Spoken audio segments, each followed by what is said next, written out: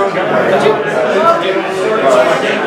of my tank test is been like 10 years since I've used it, and it's carbon fiber everything. So yeah, before this pressure right is every 3 years getting it certified. So I need to tank. But otherwise, that's good. It's a ridiculous thing that I made.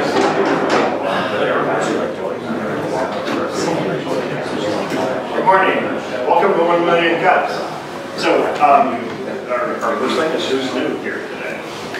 Could you introduce yourself? I'm Robert Jordan. I just saw the this particular meetup come through on the Colorado blockchain and interested in space, so thought I'd come in time. Super, thank you. Who else is new? Anyone? Okay, well, we'll cover everybody here. So we're going to have Evan come up and talk about QZ for just 4 or 5 minutes. And then we're going to switch right over to our featured presentation. Okay, super. Hey, hello again. I've presented before, and so thanks for your help last time. And Jim, thanks for a quick moment here to make a shout out. My ask is I'm looking to build our team. And so I asked you for a quick moment to reintroduce QZ and say, hey, we are trying now to add a technical co-founder, lead person to join the team. So if you remember QZ, the idea here is that brands may tag any image on the internet in which they see their product. Consumers may hover or click the tag and reveal the content. And then the content will render on every instance of the image on the internet worldwide. In this particular case, this is the Spanish version of BuzzFeed. And this image here is being rendered on about 180 URLs worldwide. That's a reach the brands just don't have. And so that's what we're developing. The team is in good shape, and we're building it. And you can see on the left, we've got 2 open spots. Right? In this case here, looking to add a technical lead, a technical co-founder, a real partner to join us in this one. Marketing and sales, I've been doing a lot of that. That's an important role, especially with some of the brands like the cosmetics brands, etc. But the real important one at the moment is the technical co-lead. And so, simply put, this is what I'm looking for. Entrepreneurial skills and attitude. Technical on the left, attitude up here on the right. Okay, and in that sense, I'm really looking for this person that embraces the whole idea of customer discovery, solutions, working with vendors, etc. It's that true entrepreneurial spirit. And on the left, my coding was all AI pre-internet with factories and robots, etc. I don't have a chance trying to keep up today with JavaScript and Python, et cetera, but really need somebody to doing this over here on the left. Full stack, new product development, that's everything from discovery to IP, right? We've got plenty of IP to manage here. Mobile apps, browsers, extensions, et cetera, a lot of imaging, and then also under commercial management, meaning, hey, let's work with development shops. Let's figure out roadmaps and milestones and pricing and all that sort of stuff. And then over here, it's the sort of the softer side of that. So with that in mind, if any of you have a network or are interested, please let me know. Here's my contact stuff. I'm here through Thursday and all that sort of stuff. Fair? All right. Thanks, Jim. Appreciate it. Thanks a lot. Thursday. So, 1MCups, we thank Halo Longford for the coffee and Galvanize for this awesome space, and Ian Gugliasha and I are the co-founders. We are generally looking. Oh, Ian, you got the dome going. We don't need a photographer anymore. So, we often build these things for yours. We'll film, and then we'll talk about the distribution of that when you're comfortable with that. Okay, we'll see how it goes.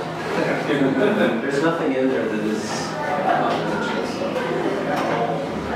Good. Yeah, that's Scandinavian investor right after you last time. Okay. Let me just get set up here just for a second.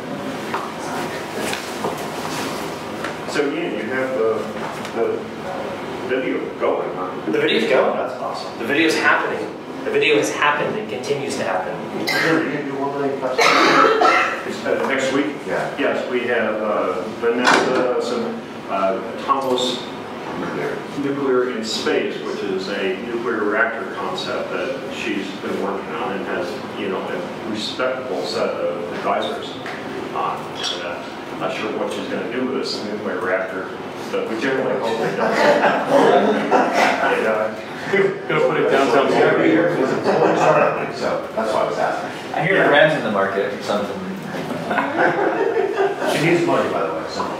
Do you need anything over Yeah, us? I was giving her some. Great, super. Yeah, kind of a sharp person. I can tell, yeah. Somebody She's the aerospace person. Yeah. Somebody mentioned Boulder Shutter Week, so next week, lots of panels, lots of fun stuff. I'm going to debate convertible debt with a bunch of VCs. So it's lawyers versus VCs. And that's on Monday. And then on Friday, I'm monitoring a panel of a bunch of enterprise sellers and buyers for what's different about selling enterprise versus consumers or SMB. So if you think you are going to launch an enterprise sales company, come to that. That would be fun. 2 shameless plugs. I'm sure there are other good panels as well. Third, I'll be introducing Christoph Papadopoulos, who runs the MDM testbed at CSU, and this offers us a more secure networking protocol, an alternative to the universal IP protocol. When you say you're introducing at start? Boulder Shutter, yeah, Wednesday morning. Wednesday morning? Okay. I'll miss 1MC. Yeah, I'll do a shameless plug too.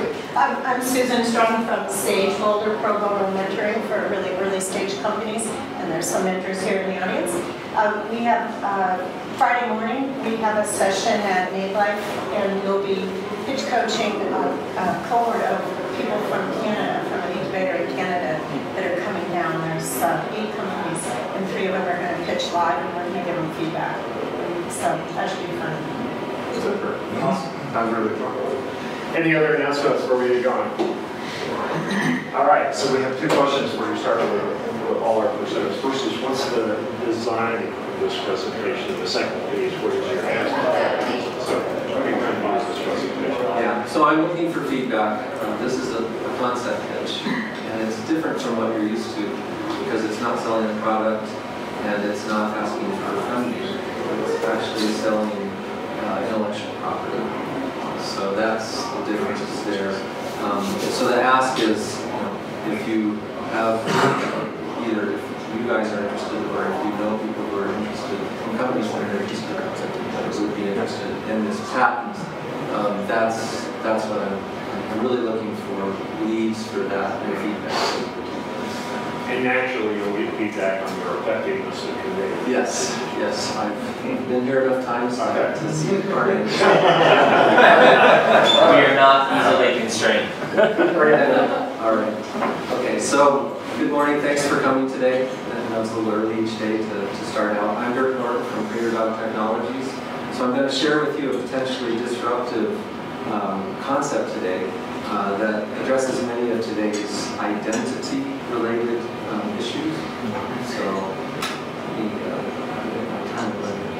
all right, so let's begin with a question. If you think about it, each day we attempt to prove our identity fairly often. We enter a PIN or a fingerprint or a password into our phone or our laptop to log us in, to unlock it. We also, if we want to go to our bank's website, usually it's 2-factor authentication, password, and they text you a one-time code. And when you go shopping, go to a merchant, you often give them your credit card. All of these things are ways that we today prove we are who we say we are to various things. Well, it doesn't need to be this tedious or problematic. I mean, what if it were as easy as, well, doing nothing, actually? That's what I'm going to try to do.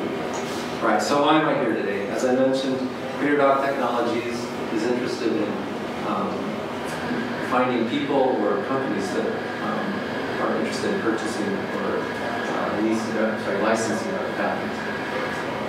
The potential target audiences, the potential target audiences would be financial institutions, Visa, MasterCard, companies that are losing money, a significant amount of money through fraud.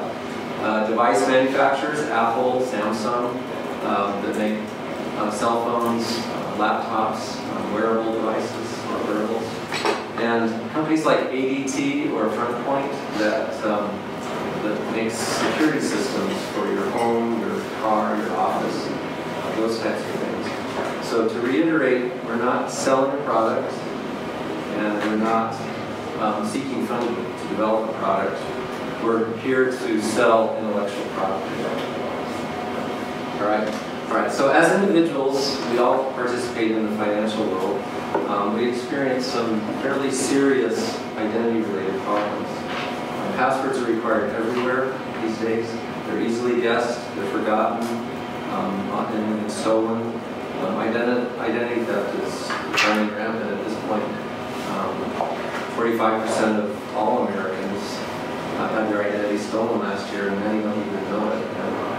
And this leads to some serious financial fraud. Last year, in the U.S., financial fraud cost companies over $200 billion. This last year, $200 billion. So $200 billion, that's a lot of money. That's a big financial incentive to address these problems. So what if there was a convenient, fraud-proof way that we could identify ourselves anywhere at any time? All right, so one of the popular solutions that the banking industry has adopted uses public key cryptography to try and address this problem. So each transaction from your phone is digitally notarized, digitally signed. Think of it as a notarization, digitally notarized, and then by you, by a key on your phone, by you, and sent to the bank, and the bank can verify that notary seal that's on the transaction document using the certificate that they manage in the cloud.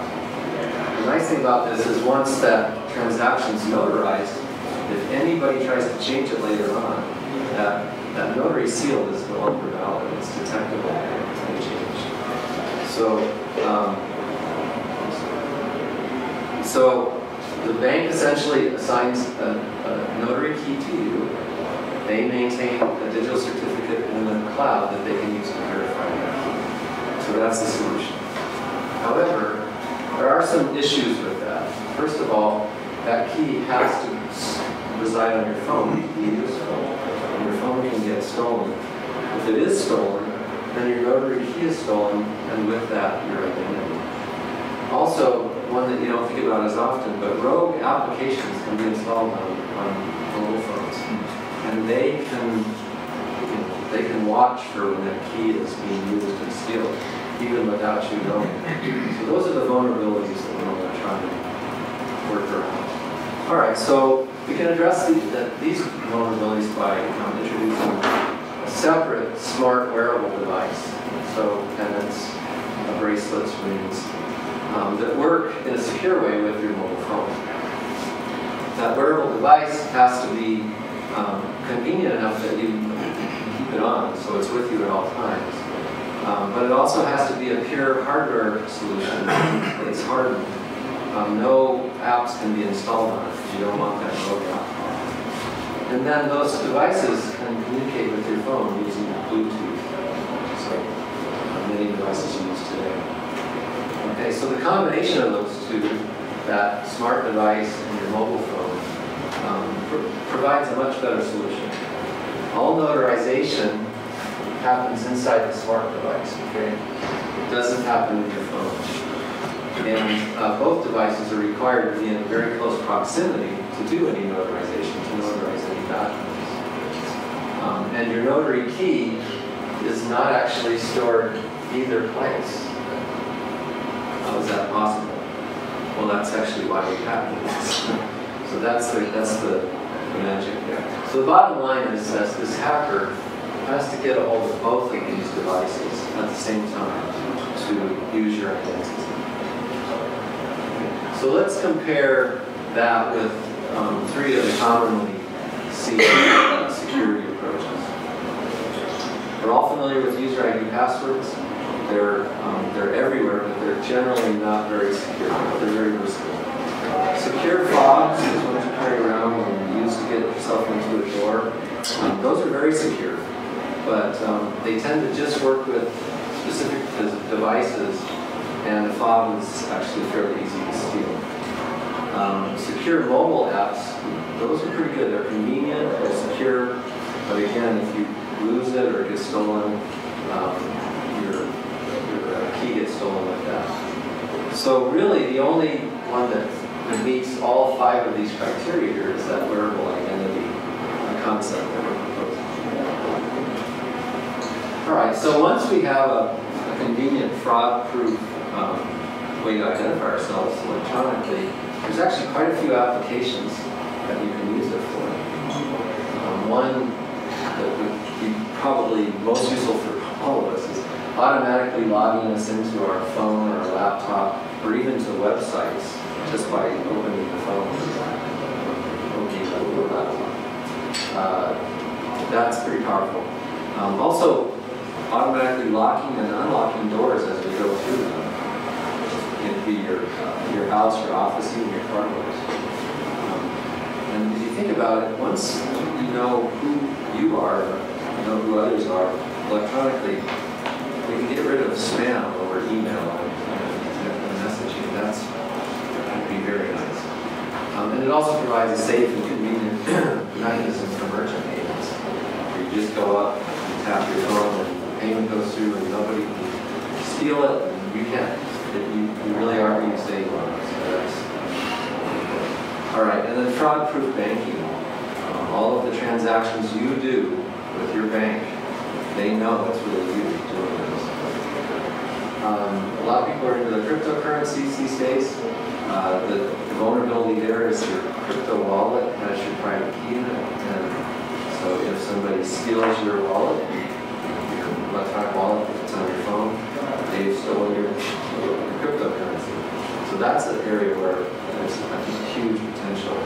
And then one that's becoming more interesting these days is electronic voting. To be able to vote, the government needs to know who you are. They don't need to know. They don't want to record what you voted for, but they need to be sure that you're really who you are to avoid voter fraud. So that's another thing. So quite a few possible applications from this pretty simple concept. All right, so if we go back to that question from the beginning, how do you identify yourself? Now, to access your mobile device, laptop, computer, just open them. To initiate a bank transaction, just go to your banking website and initiate it. You don't have to do anything. Pay a merchant, just press the accept button on your mobile payment app or whatever, and you can be sure it went through, and they can be sure you were a legitimate customer. All right, so these daily activities become simple, and more importantly, the transactions generated by them cannot be forged or changed later on, without being obvious. So at this point, then we have a truly convenient, fraud-proof way to identify ourselves anywhere and at any time. All right, so we've reached the end of my presentation. Hopefully you enjoyed it. I hope you have some questions and comments for me. I've put some up here to get us started.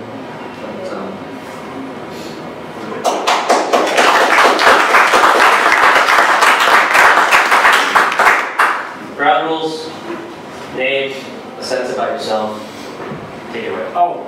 Duke Crawford, doing some word applications for the word. Identity is really important. Congratulations, this is a great product. But how do you not have the key on either device? Right. What's that? Yeah. So thanks, dude. So a couple things. First of all, this is not a product. It has not been developed. I've prototyped in software concepts, but like I said, I'm not developing a product. I'm really selling the IP. But for the technical folks in the audience, it's very, very simple. One of the best ways to take a key and break break it into two pieces that neither piece contains any information about the key is to use what's called an exclusive OR operation on bits in the key.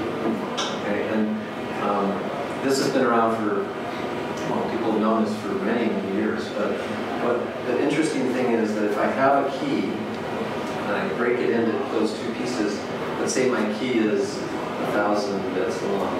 I break it into two pieces that are each 1,000 pieces long. And the way I do it, I generate a random bit string of 1,000 bits.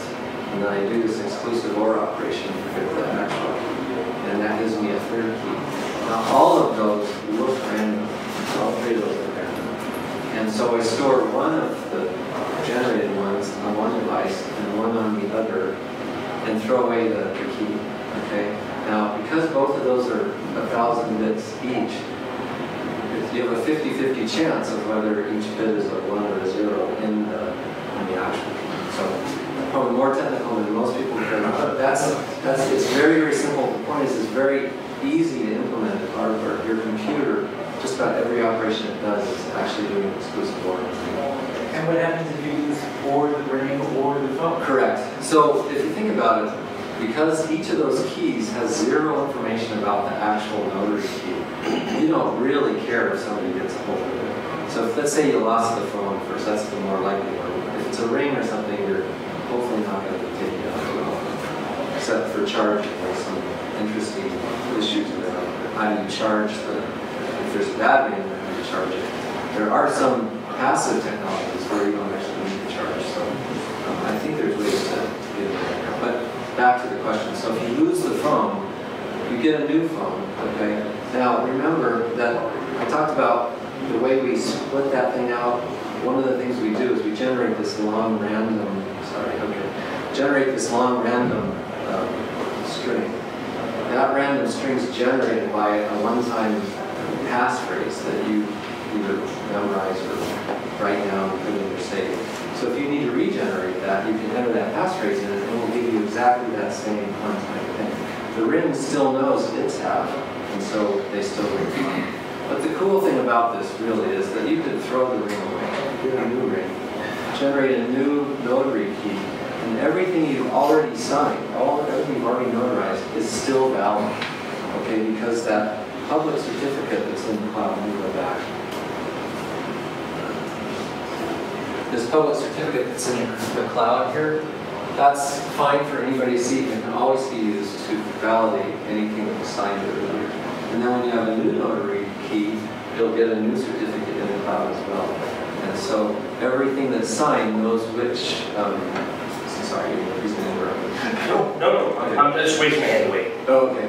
Anyway, that's how you do that. So the nice thing is that you can lose either one and not worry that somebody's going to steal it. If they get both, though, obviously if they held a gun in my head, I'd give them my ring, give them my phone, and they would have access to it. So then I could go out to the website and basically say that notary key is no longer valid.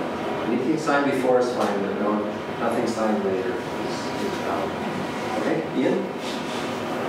So I'm Ian. I'm a local VC finance and M&A lawyer. I have a question for you. What can I do with your patent that I can't do right now? Like, and I'm sort of talking about enabling, right? And answer that. So if I buy your patent or if I license your patent, what can I now do? Like one sentence answer. Yeah. Like, can I practice the product? I wanted to. Can I build the product? Like, tell me what I'm buying, right? Yeah. So some of it comes to the value proposition. It depends on who you are in this. If you were, let's say you were a device manufacturer. Sorry, I mean more specifically. Let's just say I'm a device manufacturer. Can I now sell a product that does automatic login requests? Yes. Okay, I disagree with you. And I was hoping you were going to say something like that. Patents are a plot of land and a roll of fence. And that's it. So, licensing a patent is land speculation. There are a couple of key assumptions you have to make. One, that I own a piece of land that somebody's going to want to buy, right? So does it have easy access to water, to, you know, so analogies here, does it have easy access to customers?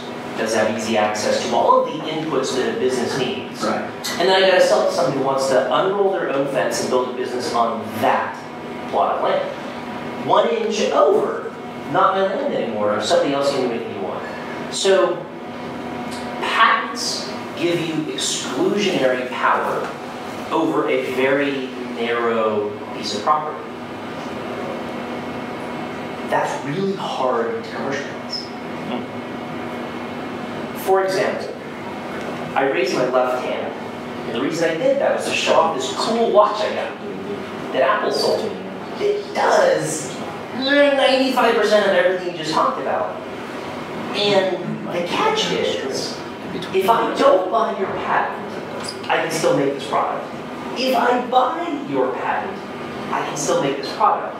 If I buy your patent, I still can't make it any better or worse than I could without your patent. So if I'm Apple, or if I'm anyone else, the only value in buying your patent is if I think you're going to sue me and I'm not willing to either crush you or buy you off my patents, which is a huge bet, right? So I think my feedback in all of this question is you really got to build a product, right? Otherwise, the value of this patent is you just need to submarine it. You need to sit back, wait for 5 years to go by, wait for everyone to be practicing your patent, and then you need to lawyer up and sue. Yeah. And that's the only value. You can't wait until you have to do it the first person that violates it. You see the catch, right? Yeah. So, Yeah. like, I think the feedback is you got to build a product. Yeah. Patents in the abstract are exceedingly difficult to monetize. Yeah, that's a good point. My company can't afford to go lawyer up against the Apple and those, so that's why we're trying to sell it. Yeah. I mean, we can sit on it, but I know, and that's the problem. So like the problem here, and that's why I said like the solution, you got to build a product. yeah. One more just before I get to the next question. One more thing I wanted to point out. So the Apple Watch actually wouldn't work as a smart device here, and the reason is it allows you to install applications. So really what you're looking for is a pure hardware, hardened, even passive device where, you know, it just needs to be close enough to... That's what your patent covers. Yeah. But as a consumer or as a business, I don't know if I care yet. You're telling me that I care. You're telling me I have a patent that lets you do that. But my question is, I don't know if I care about that. Yeah. Do I care? And I'm trying to figure out how to convince people they should care, because that on your watch, your notary key, if you will, is on your watch. It is. And but again, like our entire current system of public-private keys is built on third-party certificates where everything is software accessible anyway. There's always an app on something. So having one piece of the system hardened, but leaving the other parts of the system unhardened, the entire system is still just as vulnerable as if both parts. So anyway, like, this is esoteric. But and I don't want to get in there. Like this is the form. But that's good. That's good feedback, because now I know what part I did convey. The ring actually, like I said, that notary key never leaves. So any application, rogue application has no access to that. You know. All I'm saying is I don't think that matters to anyone. Maybe I'm wrong. So thanks, Ian. Because I love when Ian sets the stage, he does a great job. Getting everybody thinking about Ken Shaz, I'm a business consultant, and anyway, I'm an investor. I'm working with a company right now that has 4 patents. Great ideas, great concepts, and we haven't got tons of advice around this. You have to build it and prove it. No one will buy your license. I will just confirm that as what he said. That is a really hard thing to do. The second, I have one other point. The second point is I really want real world examples. I like your drawing about the contract with the bank and everything, but I really want you to go. Imagine telling a story with each one of those maybe, or something that I can understand where this fits in. I really need to personalize it. You need to bring me in and imagine that I'm going to wear a ring. I'm married. I don't wear a ring. Skip married, he doesn't wear a ring. okay, now I wear a watch, I wear Apple Watch if someone gave me one. But that's what my point is, that I really need to tell me the story why I need it. Got it. Yes. I'm Cindy. I'm a graphic designer and presentation specialist. And this kind of addresses I don't think I speak from presentation. That's great. And one of the things that you missed is that you didn't arc us to this amazing solution. We grasped it, but it was kind of hidden in your slides when you're talking about one of the key elements. So I think that also the bullet points don't work for me, but one of the things you should think about is you probably have more than one slide in mind. And I agree with your storytelling. Some of your graphics are kind of missing what you were talking about. They're close, but you could look back. Okay. This is very unique, but it's different than what you guys will offer as geeks. Is in this kind of setup, black and white looks awesome there. Black is high contrast. Here it isn't, so your stuff isn't popping as much. So I think that is unique. So that's on the projector, what you're saying right. is on the projector. Yeah, it's great to know ahead of time what to project. That's great. Because that gives you more power. And as a presenter, I think if you have a story, you'll have, we'll see more compassion. You weren't loud enough sometimes, and your energy will be higher, and that might engage us. Okay, great. Hey, Rick, I'm transitioning also so I've seen two products that you could work with just to kind of help you out. Ori is a ring, a wearable that does cell phone calls right now, and so is my Motive. And both of those just, they're on Kickstarter, which is not the greatest, but maybe somebody you can reach out to and say, hey, I've got this cat, I'd like to use your product for this. Do you want to test it? Yeah. That's my Motive. And so ORI, Yeah, and that was kind of what I was going to say is you might take the Jeffrey Moore approach and just because right now you have all your rolling pins sitting out there, you really should pick one and focus and find that partner and go in. I would first look at all these different markets, figure out what all the opportunities are and take a deep dive. Okay. Yeah. So in the applications, what you're saying, just pick one application, not all of those. Really, yeah. I mean, I would look at them all because right now I would have to go back through all your values to figure out, because there are like 5 different values, you know, so maybe focus on one of those markets and one value and take a deep dive, find that partner. Okay. So I'm curious, which one would you pick? She was on a different slide. I would say you need to go look at the markets, you know, who's playing the market, what are the risks, who are the competitors, what are the opportunities? Yeah, one of the interesting challenges with this is that because it involves the smart device, mobile phone, and something in the cloud, you're really talking about integrating merchants and banks, smart device manufacturers. And so that's why I was trying to think, well, who has the power to do that? Maybe Visa, MasterCard, somebody who's already connected to. So go talk to them. Yeah. Do you know somebody at Visa or MasterCard? I do. Oh, I would love to.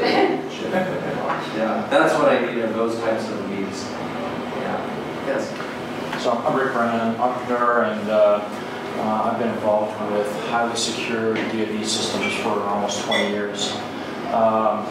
And you know, the concept you're talking about something new. I like the implementation. I think you have to think about how break-ins actually happen, because selling better encryption or selling more secure final mile doesn't line up with where the break-ins actually happen. And so, you know, for folks that are knowledgeable about security, there's a huge gaping hole that you could easily fill, right? That says, what if I lost my ring? Or what if somebody calls up Visa and says, I lost my ring, and they've got, you know, so how do you issue the first ones and how you reissue? And it turns out that's where most break-ins happen, right? It's not breaking the encryption or right. I call up and say, I'm Jim Sears, but I'm not really. And all of a sudden now I have this thing, and everybody now really trusts me, which is what we are deathly afraid of in the weapon system stuff that I did for DoD, is that it's not that people are going to break the encryption, it's that somebody gets inside and now we trust them, and now they ramp it through the system. Yeah, so let me repeat back what I heard, because I think I understood it. The key really is you can have a unique identifier for you, but you have to prove that it's really linked to the you that you're saying you are. Right, somewhere at the beginning. And that's a weak link in all the two-part authentication. It's not. So we're moving all the passive biometrics for the super secure stuff, right? Yeah. It's really hard to fake that. But there are a whole series of things that this would be a cheaper, better solution for if the other part is really bolted down. So if the issuance side is really bolted down, and now this is very secure in the final mile, and it's really easy, I would look at those markets. And mass markets are going to be really tough because this doesn't solve the problem mass markets have. This really solves the highly secure, but I got to make it easier, building entry stuff where I've got complete control of the employee that I issue it to, for example, and I want to make it really easy for those employees to get into a highly secure part of the building. This looks really good for that. Do you have some contacts in those industries that you discussed? I do. Yeah. Let me go to one of those. Let me just pile on with Ian. I also did M&A for GE. People don't buy patents. They buy patents, but not for very much, and for usually defensive reasons. I think if you worked through this to a proof of concept, and then partnered for corporate capital with one of these players, you could have something that's a knockout out of the park. And I'm going to add one word to the end of what Rick just said, because I echo all of it. Blockchain. And I hate to be the one to say that. I hate, with a vengeance, just adding blockchain to the end of shit. But you gotta add blockchain to the end of this shit, because, like to Rick's point, it's about the last mile, right? And this goes to the point of like the ring, and is the ring hardened or not? Like, who cares? That's not where the break-ins happen. Right? It just doesn't matter. It's like saying, is my inner door locked? Well, it doesn't matter. That's not what people come through your window. Right? So Ian, you're saying something like the Ethereum identity proposal, right? Where you're putting. I don't know about Ethereum. Well, that's the idea here. I mean, I know about Ethereum, but like I don't know whether that fits. The idea here is blockchain. At its core is simply a distributed ledger that's cross-validated. So you can't really hack it, but like the idea of like really proving that you are you and the ring. I think that there's potential. So the thing is putting onto the blockchain your identity credentials. So it has your public key. So that's the thing in the cloud, and then it has your email address, your phone number, your name. And so once that's in there, it still doesn't get around the problem. Well, how do I know that, when you put it in there, you were really who you said you were. But once it's in there, nobody can muck with it, nobody can steal it, which is really exactly powerful. So I guess my real point is, if you can pick a narrow market that has this particular problem in spades, has the other stuff bolted down, and this value proposition then really makes sense.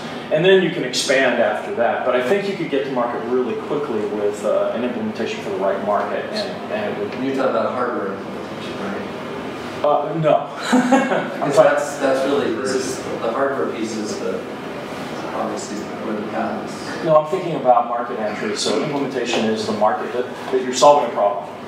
However you do it, software, hardware, it doesn't matter. Right? It has to be. It has to solve a real problem that they really, really have. Your presentation is just this huge umbrella here that says everybody's got this problem, and in fact, very narrow sections have it in an urgent way that's really a top-of-mind problem. That's kind of the definition of a product, right?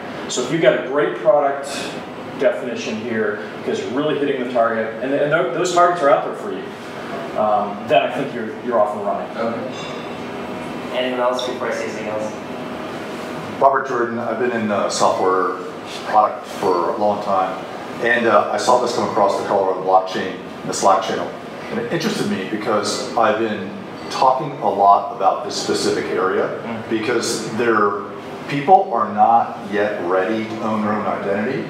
They're not ready yet to own their own finances or bank accounts or anything like that. So back to your comment as far as there's this urgent kicking need in specific segments that this has a home for. So this is, to me, this is on the road to where we're going. And I think this is a stepping stone to get there.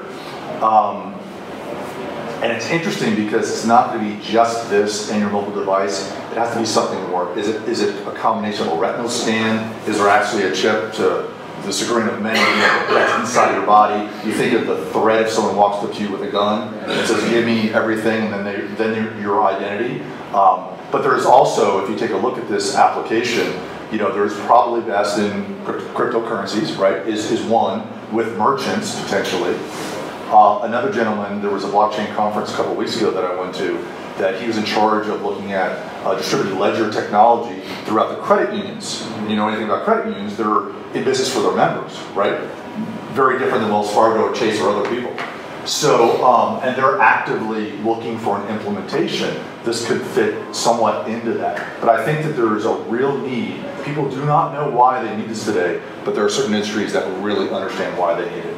And I think that's where you focus on this, again, the stepping stone to get into where we truly will own our own private keys. We will be our own banks. Some people might disagree with me on that. We will own our identities. I agree. We're able to pull that back when we need to. That's great feedback. You're probably right. This is probably a little early for where most people are. Right? But if you bring up Equifax, yeah, I know that's all our identities are compromised now. Yeah, and the thing is that once they're compromised for the rest of your life. And half of us in this room were compromised. So I agree with Ian here in the sense that the customers, the markets that I think you're identifying, my sense is that those people want to buy a product they can implement as opposed to permission. Yes. Okay. Yep. In a sense of licensing or patenting, you're giving them permission. They're too busy. They want, they're not in the business of developing and selling security products. They just want to engage the purchasing department and buy something. So that's what I like that a lot. That's a great way of phrasing it. Buying permission is, and now my comment, which was, you said two things that were kind of scary just a second ago. You got a couple different ideas on problems and markets and how it would work, but you said, that's not what this does, this is really hardware. That really terrifies me. Yeah. And here's why. Back to the land and the fence, you're standing in the middle of the field. Yeah. You've got your fence in next to you, and you're yelling at people who are blazing a trail 400 yards away and saying, come over here. And they're like, fuck that, we're going this way, right? You need to go get over in front of them and put up a shop and say, I'm selling stuff you guys are gonna need. That's what you gotta do. And again, yelling, guys, I'll give you permission to come over here on my land, it doesn't help. Yeah. Right? You gotta... Or even better, if they're walking, you need to show up with a bus. Yeah. So there you go. So if I understand this right, what you're saying is Crater Dot Technology should go out and develop the radio, one of the devices, but let's take the radio. And because it's simple, it's hardware, but it's simple and secure. And then maybe write an application that uses it, but then at least you can show it. That's part of it. I think there's more to it. I think that, I'm not sold on the problem. Yeah. I'm not sold on the solution. But assuming those two, yes, go ahead and build a radio. But assuming those two is a big one, right? Yeah. So I would go test those two and dive into what Rick's talking about, which is lead with the problem. Though. Yeah, who really has a problem in this space? And what does it really look like? What are the meets and bounds, as a patent term, you get the joke? What are the meets and bounds of the problem? And how acute is it? And does the solution that I had envisioned really solve it? Or do I need to get off my own idea and pivot around it and try to approach it in a different direction? Because there's a lot of stuff going on here. In theory, the umbrella here is yes, everyone has, it's rain is a problem. Okay, there are a million ways to solve it. Roofs, umbrellas, getting out of the rain, take your pick. So I'm not convinced that this is the right problem or the right solution. You're in the space.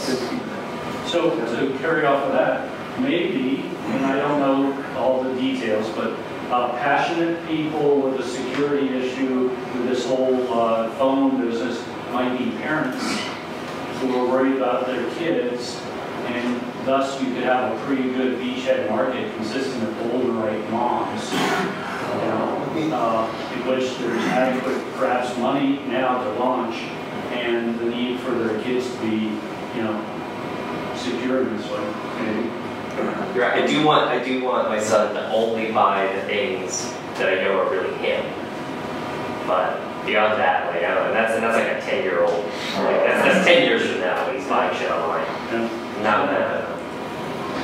So are there security companies that have a similar like ring phone type? Yeah, one of the best, and it actually looks identical to what we're proposing here, is called Tokenize. Well, it's Token Ring, but the company is Tokenize.com. Have you talked to them? I mean, I've tried.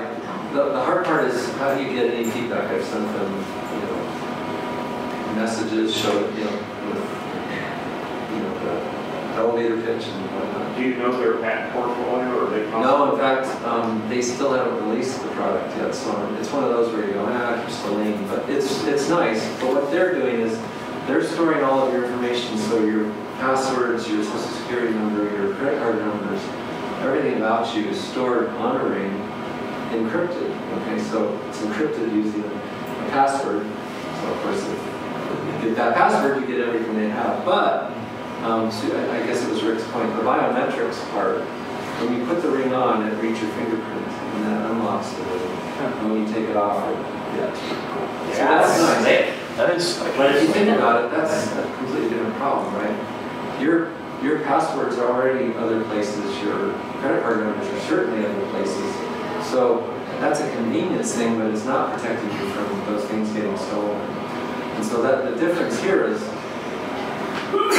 any sort of security problem comes down, the keystone for every security problem is first identity. You first have to know, who is this person? How do I know you really are who you say you are? That is the key thing. Once you know that, then authentication and authorization and all the other things that come with it, notarization, those all build on top of that. But you have to solve that identity. I have not seen it solved anywhere yet, besides around proposal. I would love to hear about other solutions. Does your patent work in China? Well, remember, this is a U.S. patent, and it's not a product. Okay, but I mean, because you could just go, if you could get the Jack Ma, Alipay. Yeah, I think they probably go and have that for you. You wouldn't get a cent. Pretty sure they've already sold it. Patents still work in China. Right, but at least you can prove the idea. If you have a product. There's an argument they don't work in the United States for small companies, which I have said that. Yeah, I have not filed any international patents on this. Other comments or questions? Brian, I'm a software developer and entrepreneur, and nobody's been coming from the developer's perspective.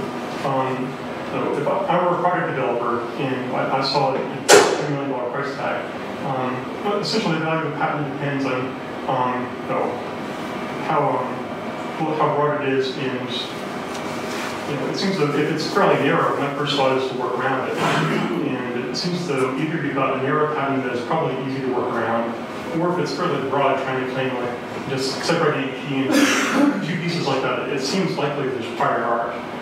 To me, I would think it's very likely that I could challenge this thing or that work around it. The devil's in the details, and you don't present enough details to me as a developer to know that I should take this seriously. Yeah.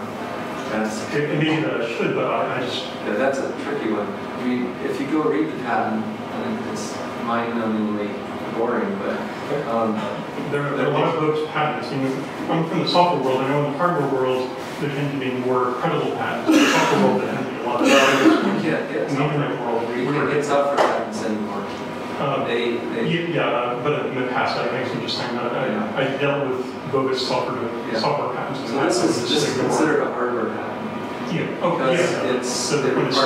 But it still can't be easily worked around, or if it's broad, can be squashed because of prior art. Yeah, the prior art that we found at the patent patent officer found had to do with splitting keys. The patent office tends to not do a good job of Well, seeking they had a hardware. pretty sharp young woman who knew security inside and out, so she was quite good.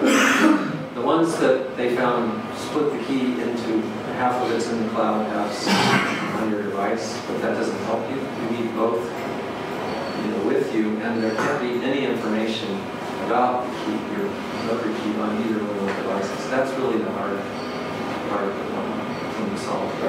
But yeah, you're right. It's possible. It's you could work around it. But remember, it is a hardware patent. It really is patenting. The concepts here, less on what's on the front. Yeah, again, a lot of it still seems, if I were a developer coming out solving this problem, it seems fairly obvious. So Yeah. just because it was granted as a patent doesn't mean, that doesn't say how strong a patent is. Yeah. And especially if you can solve the problem in a fairly similar way, I think that's around your patent. Yeah. That is possible. I'm a software guy too. I think I have 13 security-related patents, something like that. And it's very hard to make something secure in software because there's always attack vectors, right? And so that's why I was trying to point out it's important that this be hardened. It's not software, it's hardware, hardened, and it's as simple as possible. Right? It's not a smart watch that has a bunch of apps. And again, that concept seems like an obvious way to approach the problem that I would suspect other folks have done. I can't know for sure that nobody's that's somebody done it before. It just sounds familiar, like I've seen that type of concept before. I don't think the intellectual property is a barrier here. I don't think the intellectual property is the patent. The patent is the barrier or the problem. But I think the challenge is you've got to get a problem where somebody really, really wants to solve it and solve it for them, and then they won't give a shit about the patent. So my takeaways are, first of all, I'm probably not going to sell the patent. I could develop a product and then sell the company. And also, I need to focus more on some specific use cases for specific application areas, specific value propositions, right? And then also the design of the presentation could be better, especially for projection. So I got one more quick comment. I'm pretty sure you're an inventor, not an entrepreneur, because that's how an inventor talks. An entrepreneur says, I want to build a business. Correct. You need an entrepreneur partner. Or somebody that you can be the passive inventor for and they run the business. So if you have suggestions on partners, let me know. I'm retired, so I do this for fun. So there are circumstances when you can sell a patent, and there are companies that do that in their business model. They're called trolls. Yeah, I don't want to sell it. But I think that if you actually want to sell your patent or enforce it, then trolls are basically your best option. And maybe they're much maligned, but they're there for a reason, and maybe that they're there to facilitate people like you doing what you want to do. Another point is that a patent is much, much more valuable after, for the reasons he mentioned, after it's been litigated. Because it's to the test of litigation, basically. Or after it's gone through kind of like some kind of post-grant proceedings.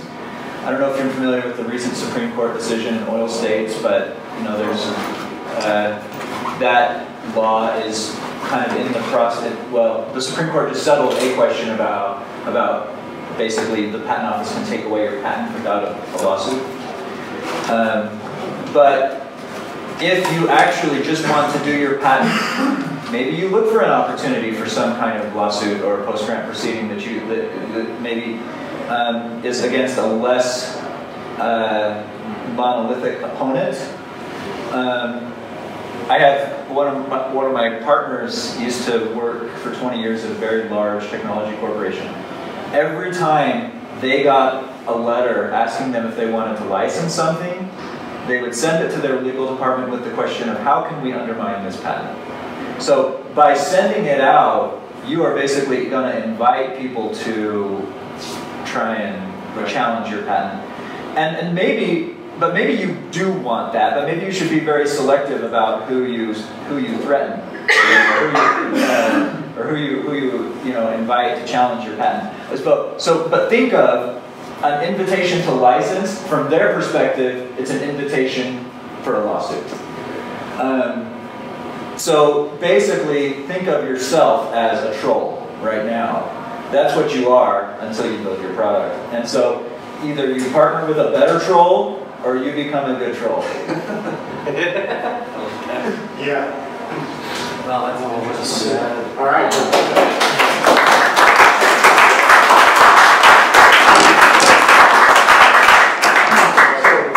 I know this. Yeah. So, fully understand. I know, so we're looking for a solution to Yeah, they buy people's patents and then go sell it. They don't sell it, they buy people's like engage in lawsuits. Hey guys, just one last thing, just notice that there's value. So if anyone knows where the perfect market, the perfect partner is for this, pass it on or... Yeah, successful leads get 5% of the revenue that's integrated out technology from their patent. All right, thank you everyone for attending the meeting back. Yep.